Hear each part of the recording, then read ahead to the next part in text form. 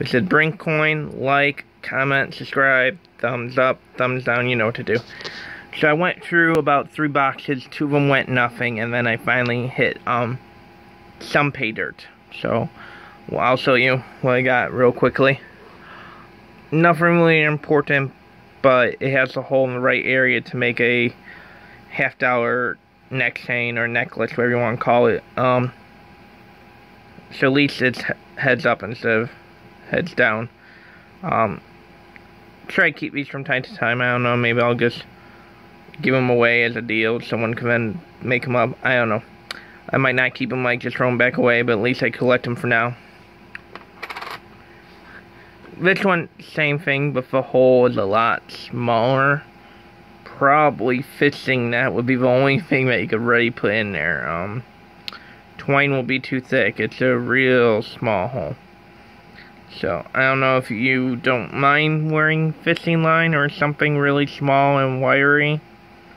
If you do, you probably want that one. So, I don't know, I might just throw this back. Yeah, right there is a clear picture of how small it is, but I don't know.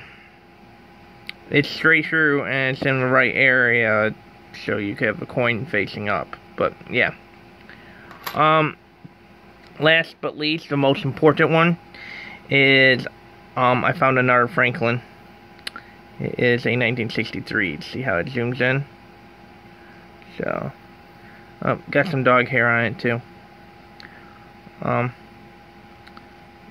Better shot right there. So, it's a nice coin, a little dirty, but 63. It's nice. It's one more to all my silver. So, if you look, I got about 4 containers this year. Let's just go and put one more in there. So, you know what? I'll have about, probably by the time I'm done, about 5. No. Well, yeah. Halfway through a year now. If I keep getting a big stack, I will probably at least get 4 full ones and onto a 5th one. But tell me what you guys think. Like, comment, subscribe, thumbs up, thumbs down. Go Franklin Silver. Peace out. Bye.